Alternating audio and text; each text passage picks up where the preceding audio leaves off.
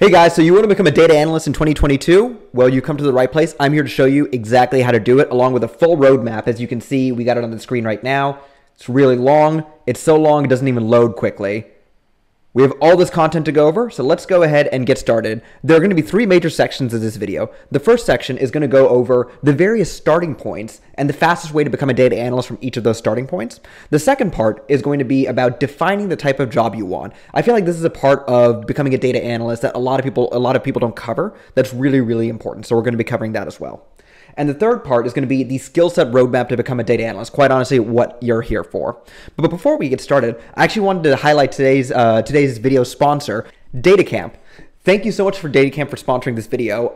It was actually just a complete coincidence. I was planning on putting out this video. DataCamp reached out to me and they wanted to sponsor the video. And actually, it makes perfect sense. DataCamp is an online, not quite bootcamp, but it's an online service that allows you to start learning for free. And they have lessons in everything from statistics to Excel to Python to R to SQL and a lot of stuff that even my videos don't cover. And actually, one of the things I really like about DataCamp is that you're able to practice what you learn directly in the videos. So if you watch my videos, you'll know that I have some like practice in the videos themselves. But given that they are videos and I don't have like an interactive software suite that you can use, there isn't much opportunity for you to practice. Probably the best example is my SQL stuff, where I get questions a lot from people of how do you practice SQL? Well, there's a limited number of websites to do that, and DataCamp is one of the ones that I would recommend. So thank you so much to DataCamp for sponsoring this video. If you want to try out DataCamp for free, you get access to the first chapter of every skill tree for free.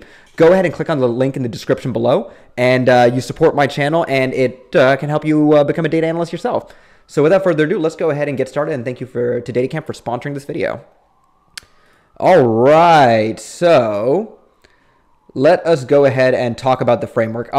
So you'll see over here, I have it in PDF format. It also comes in a PNG, and it comes in a draw.io format. If you're interested in that as well, you can edit it for your own liking. If you want to get access to this, there is another link in the description below that you can go ahead and click. And if you click on that link, then it takes you to, see if I can find it. Whoops, not the right one. It takes you to my Gumroad. I decided to just put it up on Gumroad, which is just a website where you can put stuff on and people can pay for them. The skill roadmap is completely free. All you have to do is go to the Gumroad and just put in 0 and say, I want this. And then go ahead and put in an email address. If you don't want to give your real email address, I just put in spam@mailinator.com, and it goes to one of these public inboxes. You can download it from there. But I just want to give you guys the opportunity to contribute to the channel in a one-time manner, because I know I have my Patreon, but in a one-time manner if you guys were interested. So completely free. You can download the PDF, the PNG, and the draw.io file if you're interested in using that. So go ahead and download it and follow along with me.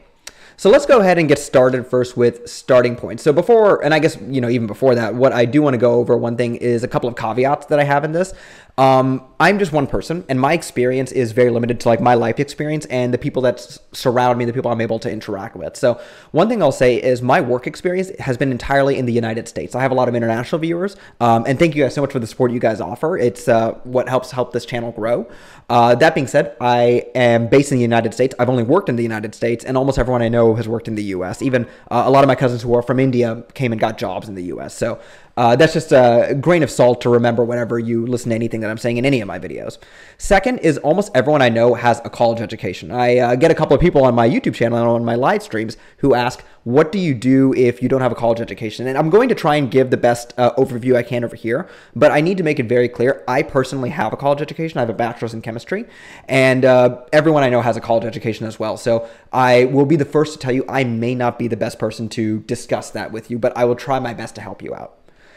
And then second, this is a generalized roadmap that's supposed to help you determine the steps that make more sense for you on your journey into analytics. As with most goals, how you should approach getting a job in analytics will have a lot to do with where you started. So that's kind of why I wanted to start the roadmap off with kind of like the 5 major starting points I saw with people. I actually asked on my YouTube community, there's a poll I had kind of where I asked people, here are 4 starting points that I have. Is there anything else that I'm missing?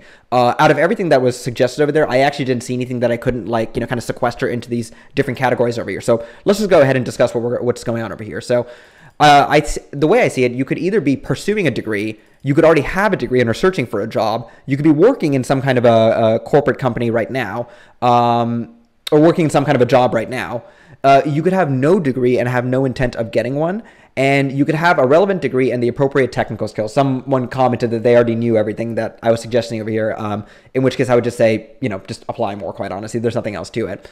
But if you're pursuing a degree, I think that the fastest way to get into analytics for you and the best next steps you can take are to obtain relevant degrees and internships. So if you're a junior in college, third year, that's what we call third years in the US, it might be a little bit late to switch out your degree. And I am personally not too much in favor of the idea of spending a lot more money and more time in college than you need to, because oftentimes what you'll find out is for a lot of positions, after you get that first job, if you can get into that first job, no one cares about your degree afterwards, which is why if you're really late in college, I would not suggest switching out your degree path. But if you're early enough to be determining what degree you want, then any degree in mathematics, preferably statistics, computer science, engineering, or data science. Apparently data science degrees exist at the bachelor's level these days. These are the degrees that are going to stick out the most to an HR recruiter at a company that you might be applying to. Second, let's say you have a degree and are searching. So when I was looking for a job, this is the position that I was in. I graduated with a degree in chemistry. I didn't really know all that much, and I didn't have a relevant degree, quite honestly. And so if you don't have a relevant degree, don't worry. I have a degree in chemistry. And if you look at the chart below, you'll see the skills you need to build. We'll get to that in a second. And you can start tackling them one after another and start applying as soon as you can. Remember, the only way to get a job is to actually apply for it. So what I would tell you is start building out some of the skills below and consistently apply. What you're really looking for is a lucky break of a company that's willing to give you a shot. And a lot of them are. There are not nearly enough people who are willing to do analytics in America today for the jobs that are available. So keep that in mind when you're looking through jobs. Third is, say you're already working a job. What I recommend to people in this position is to internally transfer. If you can, if your company has analytics positions, you can avoid a lot of HR. You can avoid a lot of problems with trying to deal with HR at another company by internally transferring within your own company, getting another job within the company you're already in.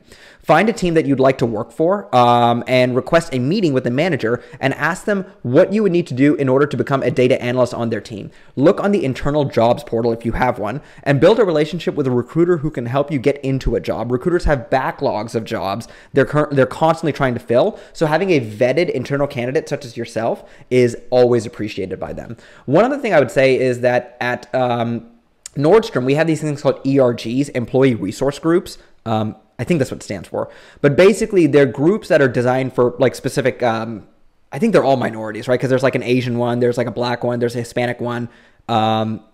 And so what happens is they're basically Slack threads, and people will usually post jobs there first. I think the idea is that they want to get people in racial minorities, and we want to like make sure that as many people are applying to these jobs as possible and are like aware that these jobs exist. That way, the most qualified candidate actually gets into the job, because a lot of the issues people have with getting jobs is that they're just not aware that they exist. So if you have like internal, you might have an internal Slack channel in your company that you might want to look into. That's just what Nordstrom does. We have our ERGs. And there are other methods that you can like look for jobs internally. Next, this is going to be the hardest one. Say you have no degree and no intent to get one. And when I say no intent to get one, I mean it might be too expensive. You might be at an age where it doesn't make sense for you to do it. You might have kids and it's extremely difficult for you to do that. So what I would say over here, right? And don't mistake this. There is no silver bullet. And that's one thing I should make clear with this whole roadmap. There is no silver bullet.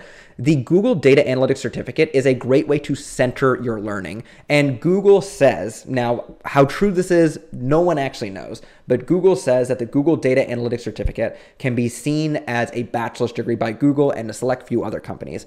I would say that's a great first step, not a silver bullet, but a great first step towards pushing yourself, like trying to push your way into this industry. If you are in this position, you have your work cut out for you. You can totally do it. I've seen people do it, but you have your work cut out for you.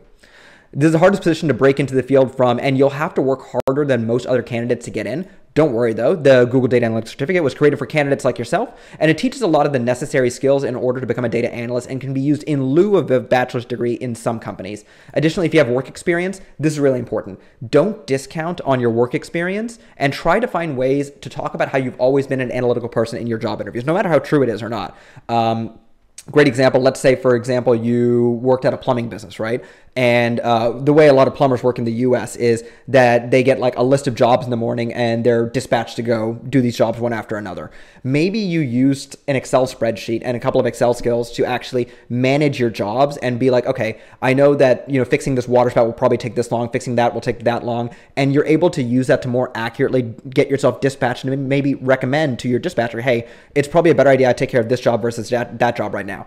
The point I'm making is there is room in almost every job available to be an analytical person. And if you have been working a job that is not as a data analyst, you probably have done something somewhere where you were working as an analytical person. Really dig into that and talk about your experience. That's your competitive advantage against a college graduate. College is great and all, but I find that experience can also teach people a lot. And I think people have learned more in their lives than they think they have if they just really think about it and absorb that information and are cognizant of what they're actually learning. So, difficult position to be in, not at all impossible, and best of luck to you. And this kind of goes back to that second caveat. I don't think I'm the absolute best person to talk about like what to do without a college education because it's not a position I was ever in myself. And you know, it's like one of those things you can't even simulate. Like, you know, I mean, I guess I could take my college education like off my resume, but you know, I just don't think I'm I may not be the absolute best candidate to talk about that.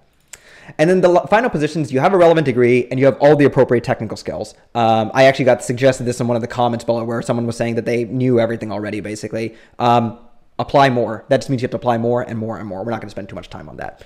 Okay, so next I want to go over defining the actual type of job you want. So this is something that I don't think anyone talks about enough, but I have so I was super lucky to get into what I feel like, to accidentally fall into what I feel like is a very desirable path of jobs one after another.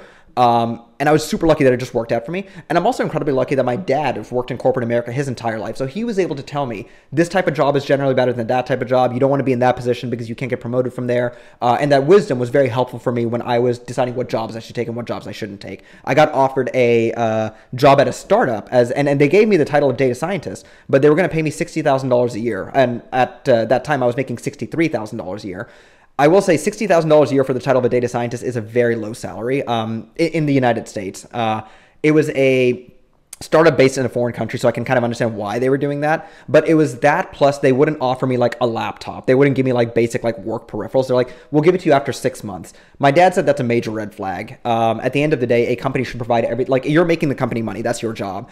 The company should provide you all of the necessary tools in order to do that. A data scientist needs a laptop. So these are the kinds of things that I'm very lucky to have my dad who was able to tell me, hey, it's Shashank, like that doesn't make much sense. And that's kind of what I want to go over here. I want to cover that wisdom over here. So I would say that there are basically 3 major dimensions that you can split up what type of job you get. So first of all, let's go over employee type. So the question is, what type of employee are you? You can either be a full-time employee, a part-time employee, or a contractor. Now, what I recommend to most people getting into an industry for the first time is to become a full-time employee, because as a full-time employee, you get full benefits. Especially in America, it's really important that you get healthcare as part of your job. More job security, even in what so-called right-to-work states. In the United States, there's this concept of a right-to-work state. I think Texas was one of them. Basically, in the state of Texas, you can fire employees for almost any reason instantly. Obviously, non-discriminatory reasons. But even in right-to-work states, because of the propensity to be sued for wrongful termination, companies are generally careful about about firing people, especially their full-time employees.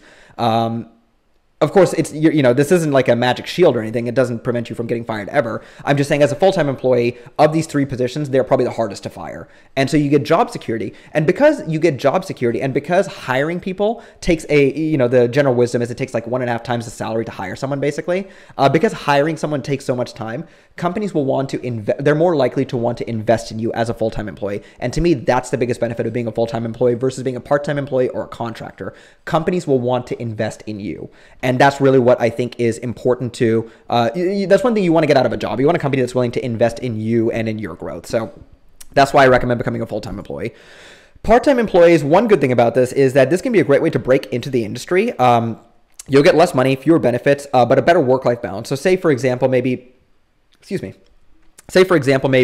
you have been out of the industry for 10 years, you have a kid and everything, and you don't want to go like whole hog 40 hours a week immediately. A part-time job might be a great way to get started in the industry and to pick up some skills in a environment that is more respectful of your work-life balance. So in most cases, I wouldn't recommend part-time, but it might work out for you. Another thing to consider with a part-time employee is you may not get benefits that may or may not be important to you, depending on whether your spouse or someone else is working and you can go off of their benefits. And then finally, contractor. Contractors, easy to hire, easy to fire. Contract work is a good way to get started, but I argue unless you actively want to be a contractor, say on Upwork or something, you should convert this position into a full-time employee as soon as possible. Companies typically don't invest in their contractors, and actually they actively keep their contractors away from corporate events because there is a risk in certain states that if you kind of pretend if you treat a contractor like a full-time employee, they can sue you and become a full-time employee or something like that. Like Google had this problem a couple of years ago where they won't even let contractors take t-shirts from the campus because they're like, no, you are not a full-time employee, you are a contractor. As a side note, it is possible to get paid a bit more as a contractor in exchange for the instability of the job. So I have a family member, and she actually chooses to be a contractor from job to job because she makes a lot more money doing it, and she's able to get money. She's able to get benefits from her spouse. So the benefits part doesn't really matter for her, and she's able to get more money as a contractor. And that is why I would not recommend becoming a contractor unless you really know what you're doing. Or if you become a contractor, convert that into a full-time job. The reason I go over this is because I have people come to me asking me for advice, and that's something that they don't consider. That is really, really important. If you want to make sure you don't just get into the field of analytics, but that you get a good job. Next, I would say you have job type. And the way I see it, there are 1, 2, 3, 4, 5 kind of major job types that I've experienced in the world of analytics. This is kind of my personal breakdown of it. It's not really, I wouldn't call this super objective or anything. It really is my opinion. So first you have consulting, then industry, tech, startup, and nonprofit. So consulting, companies like Ernst & Young, so EY, Deloitte, Bain & Company, you'll work with many different unrelated projects and leave with a stamp of approval from a well-respected corporation. That's kind of what these are. And there are smaller consulting firms that aren't just these big four consulting firms. These guys bring in tons of people every single year. One great thing about joining a company like this right out of graduation is that you'll be joining a group of maybe 1,000 other people who joined all as part of the class of 2017 or the class of 2018 into the consulting world of that time. So consulting is a interesting job type. And one that I would recommend. It's not the route that I went, and it's now that I'm more advanced in my career, I don't think I would go into consulting, but it is a great job type and a great way to get started because you'll see a huge gamut of industries and companies, and you'll work with different clients and see different things, and you can leave with the stamp of approval from a well-respected institution.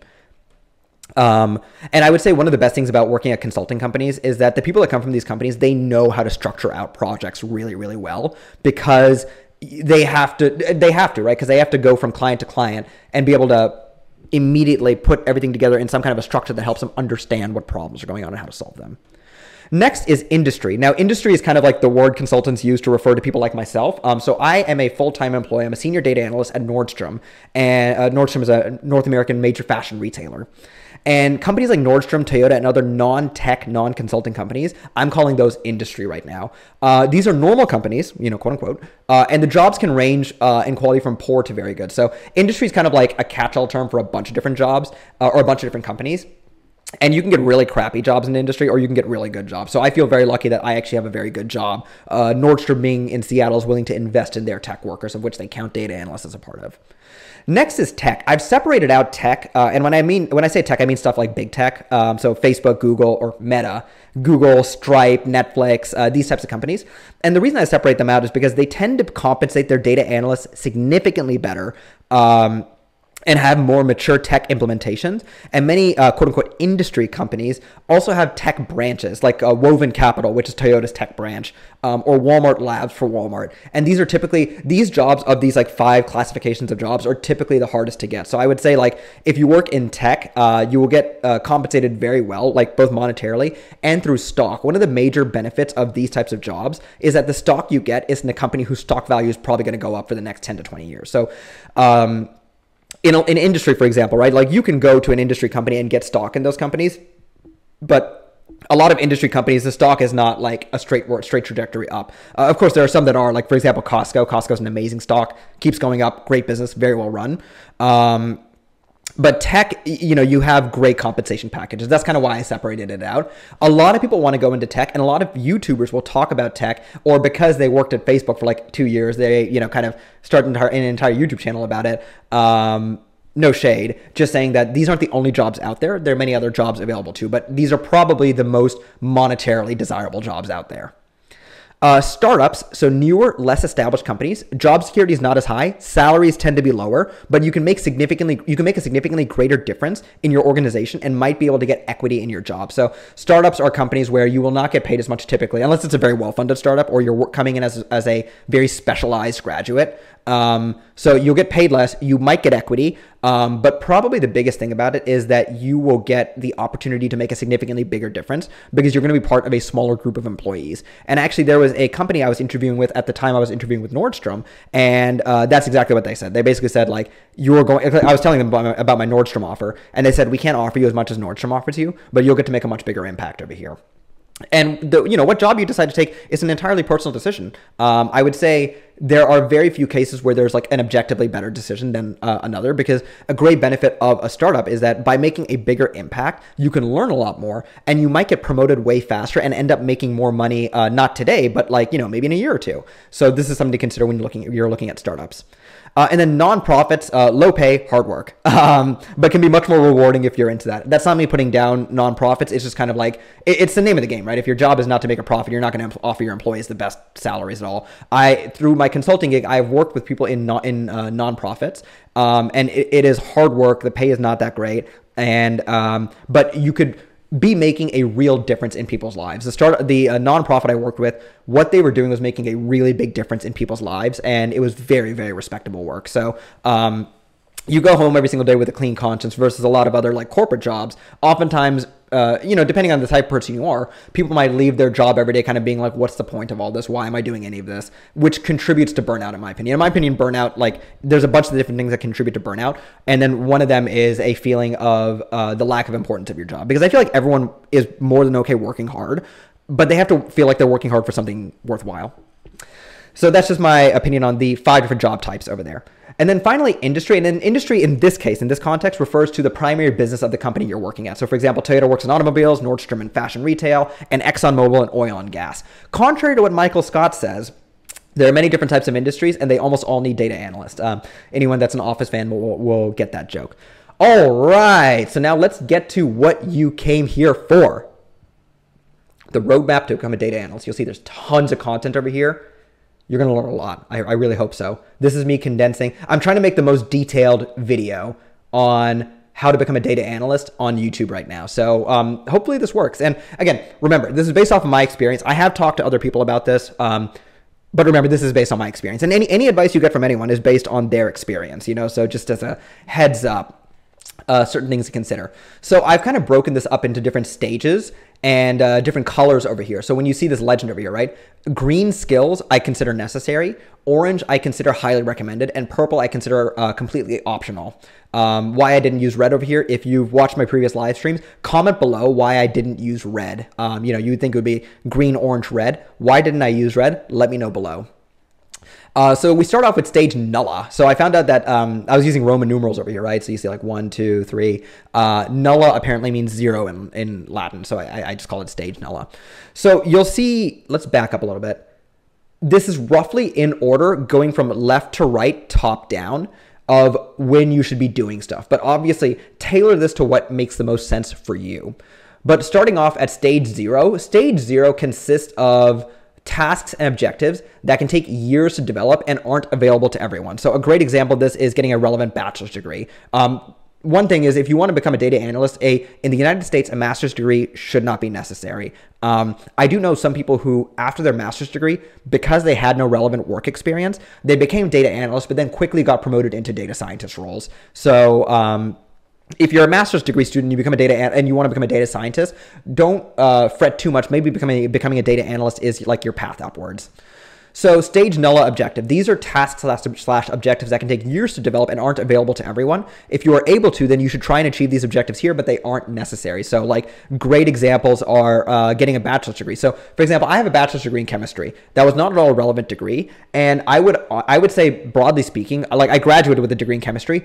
Going back and getting a bachelor's degree in computer science was just not an option for me because of how expensive college is over here. I was heavily in debt after leaving college, and there is probably no way I could have afforded to go back and get a bachelor's degree. And I'm glad I didn't too, because I was able to just get a job, and instead of paying to learn, I was learning and getting paid at the same time at my first job. So if you decide to get a bachelor's degree, remember engineering, statistics, data science, and mathematics. Those are probably the most relevant degrees to get in reference to like getting a job as a data analyst.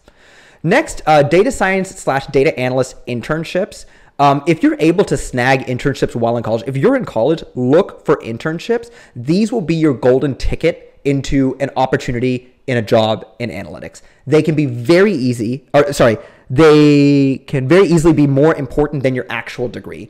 Look for data science internships if you can. Aim high, as you have nothing to lose at this stage, and an internship at a major company can lead to a job offer in the future. Almost everyone I know that works in Facebook or something, or like one of the FANG companies, they had an internship there prior. And almost everyone I know who kind of got their career jump-started right after college, it really wasn't their education. I mean, obviously getting a degree from, as you can see, I'm from Emory University. Getting a degree from Emory was like helpful. Like it did put them in like a different kind of bucket of students, but it's the internships that they talked about in their interviews and that the hiring managers actually cared about. So internships, when you go to college, I would say that's kind of your like golden ticket. Doesn't mean let go of your grades. I'm just saying that's your golden ticket.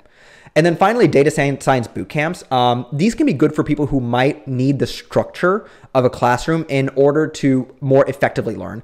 Be careful though, because of the big backlash against the cost of education, a bunch of people started creating data science boot camps, and some of them are like $18,000 to $20,000. And I'm like, God dang, man, that's half the cost of a college education. And like the boot camp's like, I don't know, maybe like 12 weeks or something. Not saying that just because something is expensive, it's not worth it. I'm just saying be very careful about where you spend your money. When it comes to education, again, you can spend a lot of money and get a great education. It could totally be worth it. I'm not bagging on education. I'm just saying that because education is such a squishy thing to measure, it's hard to measure like what's the actual benefit of this. Because it's such a squishy thing to measure, people have every incentive to take you for a ride and take all your money and offer you very little value. So do your research, make sure that the bootcamp you go to offers a job guarantee, and make sure that the bootcamp you go to, if you decide to go to one, make sure the bootcamp that you go to is a highly recommended bootcamp. And actually, I'm going to change this to be purple. This shouldn't be orange. I apologize for this being orange. This is going to be purple over here. But these two are highly recommended if you can do it. I don't highly recommend a bootcamp. I think a bootcamp might be right for you, but it really depends on you. So data science bootcamp, that'll be purple. All right, so now let's get to kind of like the actual skills that I can teach you through my YouTube channel. So let's go ahead and start off with stage one. So stage one objective, gain a basic understanding of how to manipulate data using a graphical user interface. So we have two major skills over here that I think you should learn: a BI tool and Excel. In stage one, you want to learn these two things first. So BI stands for business intelligence and talks about a class of tools that help users organize a large amount of data and then present it to users in a typically visual manner. Examples include Tableau, Power BI, and MicroStrategy. Why should you learn this? So these tools are built to be easy to understand, but powerful enough to enable advanced data operations like joins, unions, stuff like that. Even fuzzy matching and stuff is available in some of these tools. With relatively little effort, you can quickly bring advanced insights to your business stakeholders. And kind of, story time. When I started, obviously I had a degree in chemistry, and degree in chemistry, I didn't learn any of this stuff, and I didn't have any skills going into the workplace that were actually useful for what I was trying to do. But I got started in Tableau, and Tableau was relatively easy for me to learn. And because it was easy for me to learn, I was able to bring some really great insights to the company in a relatively small amount of time. And I was lucky enough that like at my company, Tableau was kind of a new thing for them. So I was one of the first guys to get on it. But that is something to remember. Tableau, Power BI, these tools allow you to punch way above your weight. And if you want to learn one of these BI tools, I have a free Tableau class right over here. If you click on link right over here, then you'll see it transports you to the actual video I have on my YouTube channel, or you can go ahead and click on that link as well.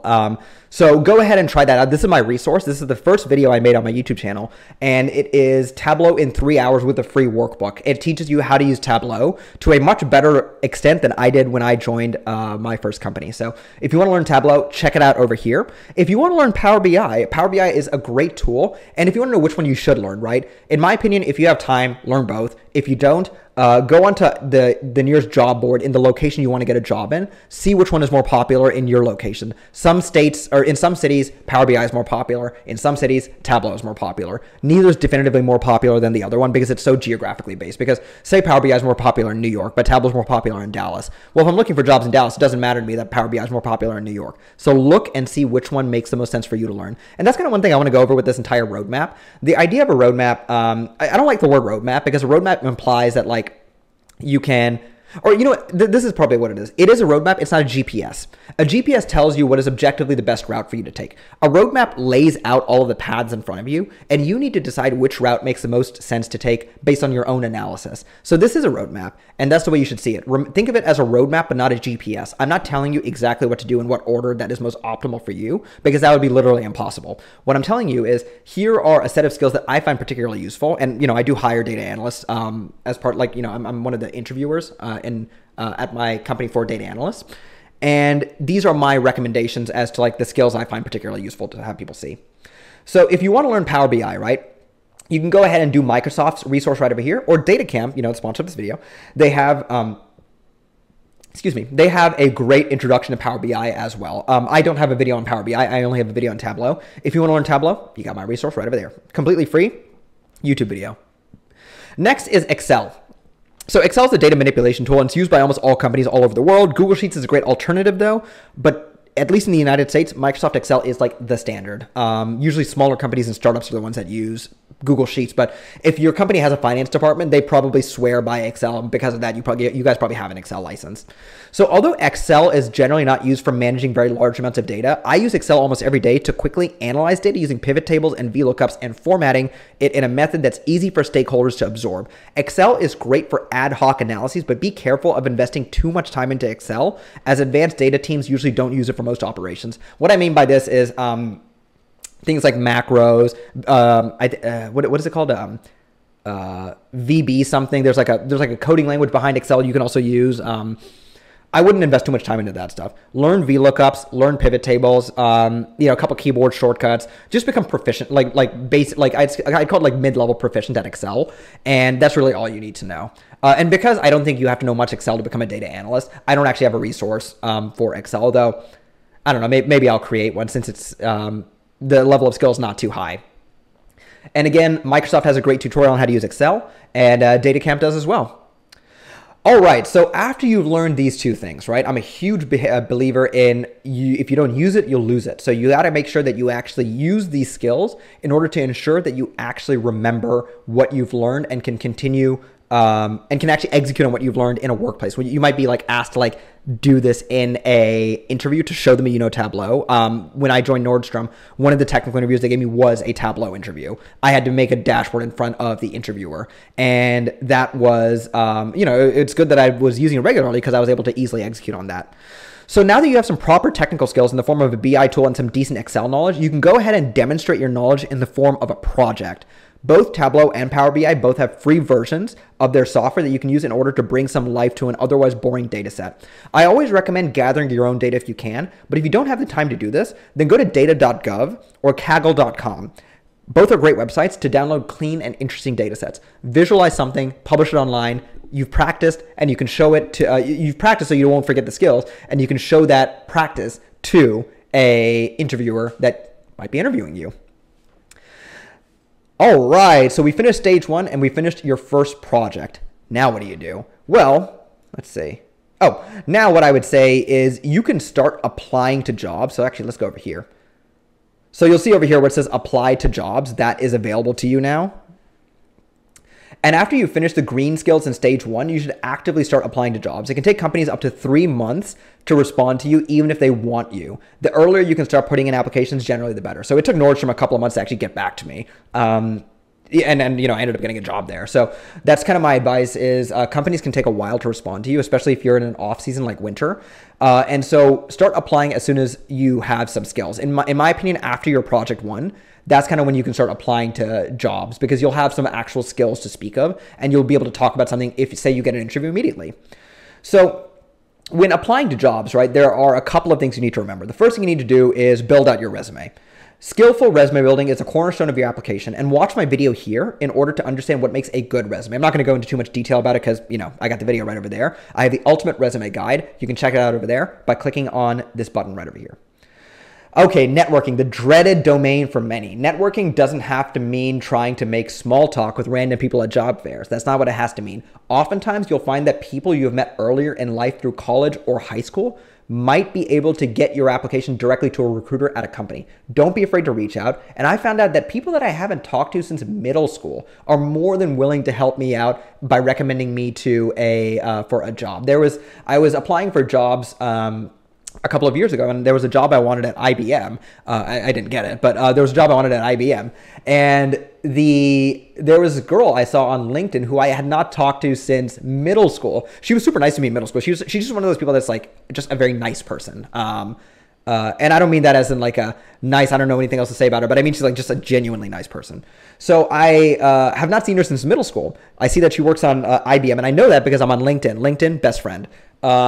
And so what happens is I message her on LinkedIn. I say, hey, can I get a recommendation for this job? She's like, yeah, hit me up at my number. Let's call. And usually they want to just talk to just make sure that, there's some basic level of competency in what you're talking about. So don't be afraid to reach out. People understand the struggle. People who have jobs, a lot of them understand the struggle of getting jobs. So people are more than willing to help. And networking doesn't have to mean making small talk at job fairs. It can mean also just reaching out to your network. And say you don't have friends who are in nice corporate jobs, maybe one of their dads or their brothers or their mothers or their sisters is in a nice corporate job.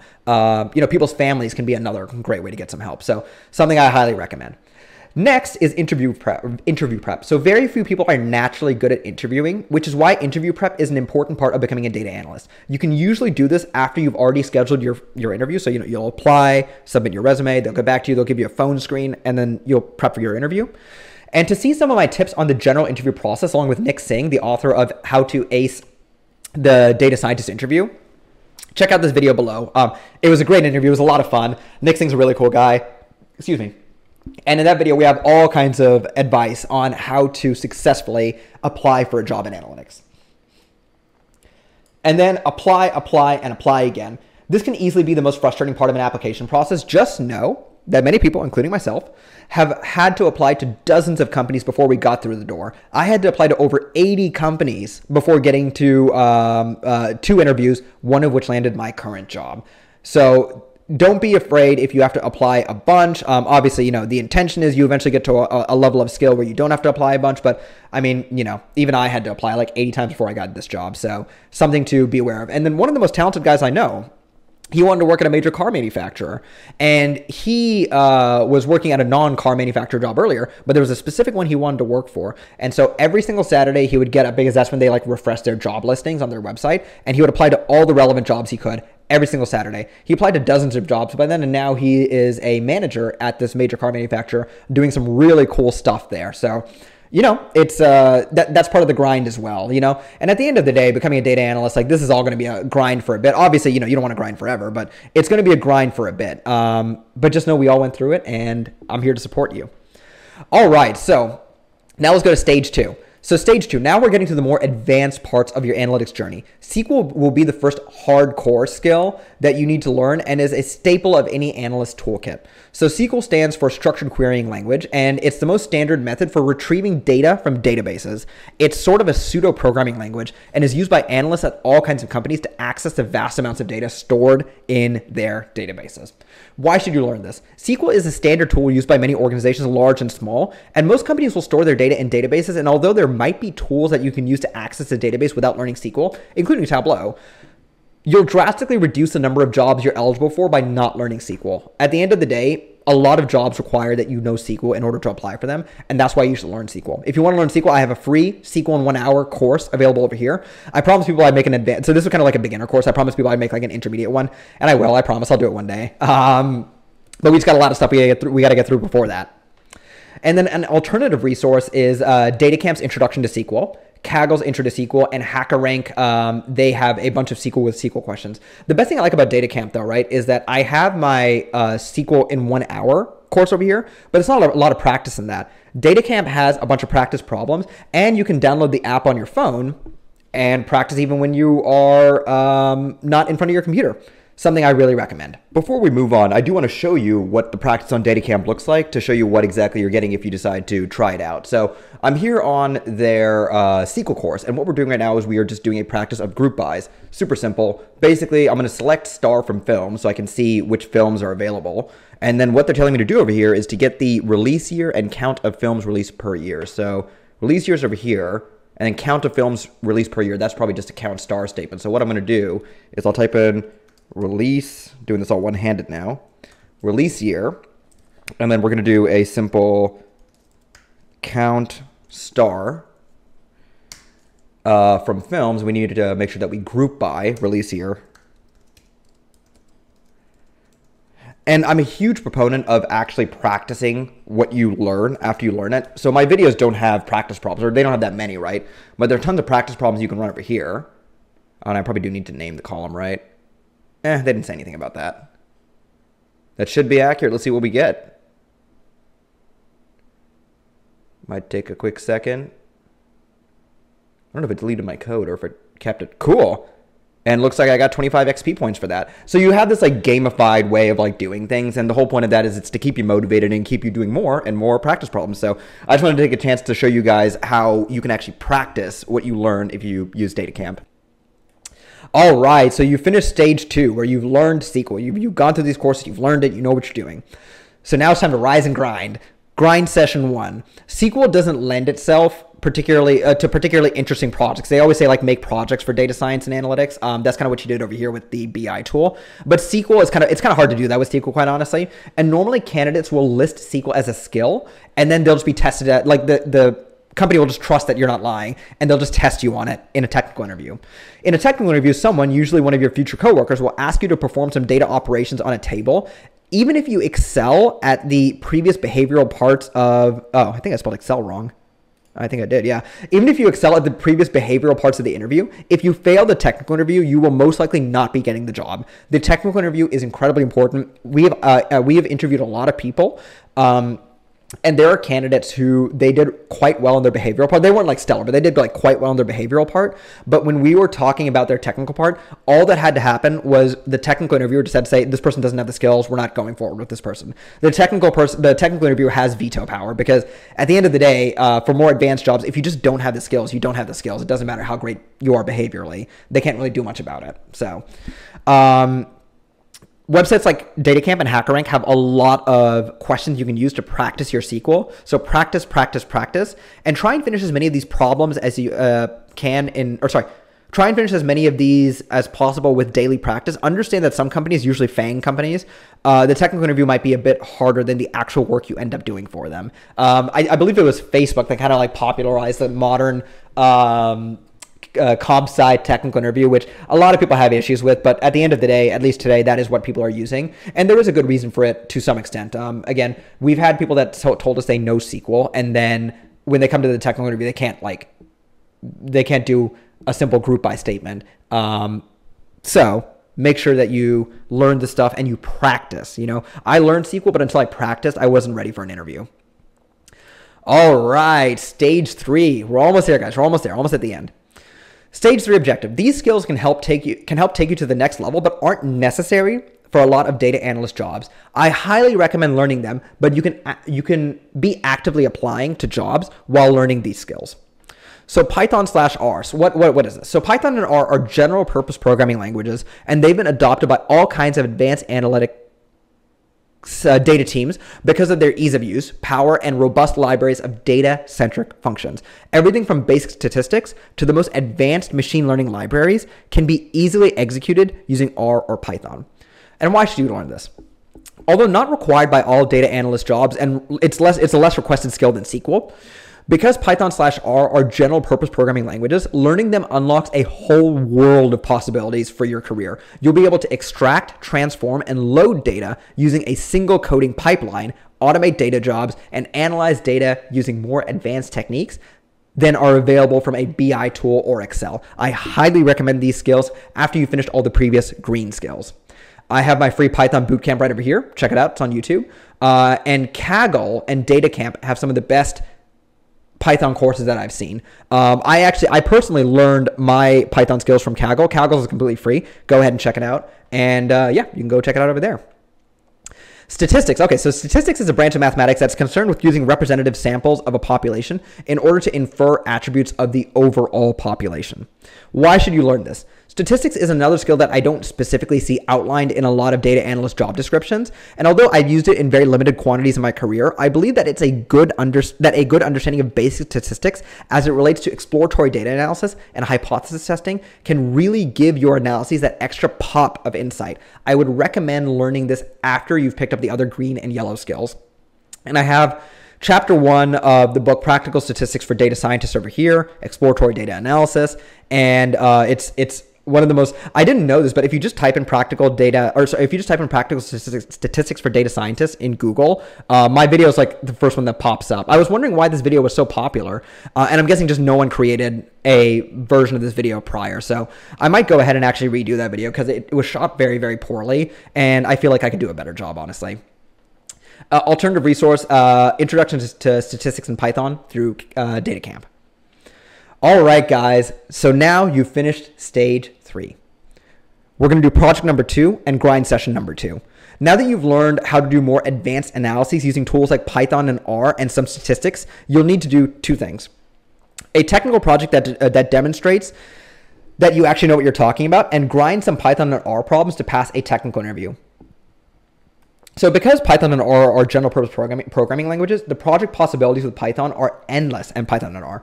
But the most basic and simplest would be to take a dataset from Kaggle.com and then create a Jupyter notebook of your analysis. This could demonstrate both your Python and R skills and how your statistical skills have developed as you craft a compelling and detailed narrative about the dataset that you select. You'll also want to start practicing Python problems. Most Python/R technical interviews at large companies will involve a number of data manipulations accomplished using pandas or tidyverse. As with SQL, daily practice is what keeps your skills sharp. If you want to practice Python, then again, DataCamp, great resource. Leetcode is also a good resource. One thing I would also say is that if you're going to join a smaller company, it's possible that they get a computer science or a computer engineer a software engineer to interview you instead of a data analyst or data scientist. And if this happens, then you might actually get a more technical interview than you're expecting. So doing a little bit of Leetcode can be helpful over here. All right, so here is an example of a small project I did a couple of months ago on my YouTube channel. Go ahead and click it, check it out. All right, stage 4, we are at the final stage. So either you're at stage 4, you're either an experienced analyst or you have some free time on your hands following doing all the previous skills. And these are very much just additional skills that aren't necessary, but can propel your career forward into that senior analyst or to allow you to negotiate a much more lucrative pay package.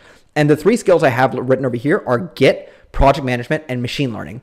So machine learning, name for a group of mathematical and statistical data techniques that when combined with the power of computers can help take your analyses to the stratosphere in regards of impact. I have a free course for machine learning over here, and Kaggle has one of the best machine learning courses available, and it's where I learned the basics of the science of machine learning. I highly recommend it. We're not going to go into too much depth about that because this is a skill that I think only after you've done everything else you should start looking into this. I will say, though, that even though data analysts themselves are typically not running machine learning pipelines, data analysts are oftentimes the glue that sticks together both the business and the data scientists. In a lot of companies like Nordstrom, for example, we actually don't have BAs doing that work in analytics. Data scientists or data analysts are expected to do that work. And having a basic understanding of machine learning has helped me communicate with both business and data scientists. Project management. This refers to all aspects of managing various stakeholders and technical experts in order to ensure everyone knows exactly what they're responsible for, when it's due, and managing their abilities against the expectation of executives and managers. Project managers, a good project manager is one of the most amazing people that anyone can have on a team. And I think that as you develop, if you want to get promoted, becoming good at project management is not just a necessity. It's not just a option, it's a necessity. And I don't really have a resource on project management. And if I find any like great like tutorials on becoming better at project management, I'll put them over here. But I kind of find that they're like skills that people like pick up on the job as they get better. But that's just something to like, keep in mind, keep on the lookout for. And then finally, Git. So also known as version control, Git is the industry standard way to maintain versions of code that you write and ensure that it is deployed to systems safely and thoroughly tested. This is also a more advanced skill, and as you work in organizations that have more advanced data implementations, analysts will be expected to write more and more of their own code. The only way to organize a large team of coders effectively is through some form of version control, which is where Git comes in. I currently don't have a resource on Git, but Luke Baruch, the really popular data analyst YouTuber, guy makes funny videos. I love the guy. He has a video on GitHub, which is, in my opinion, one of his best videos. He does an amazing job of keeping it casual while at the same time clearly explaining and showing you what Git is and how it works. So his video is easily one of the best on YouTube. Highly recommend you check it out. And that is the Data Analyst Roadmap. Thank you guys so much for joining me. I know this is one of my most requested videos. I really hope that this is what you guys were looking for, and this answers a lot of the questions that you might have about the world of analytics and how to break into it. I feel like I have a very thorough video over here, and I'm very proud of the work I did over here. Remember, you can download this for free on Gumroad. If you would like to donate, it helps keep the channel up and running, and it's a great way to support the work that I do. Also, be sure to support our channel sponsor, DataCamp, by clicking on the link below. You can check out the first chapter of any of their courses for free, and if you sign up, I get a bit of a commission on it too. It's a great way to support the channel and help keep me doing what I'm doing. But thank you guys so much for joining, and I hope you guys have a great day.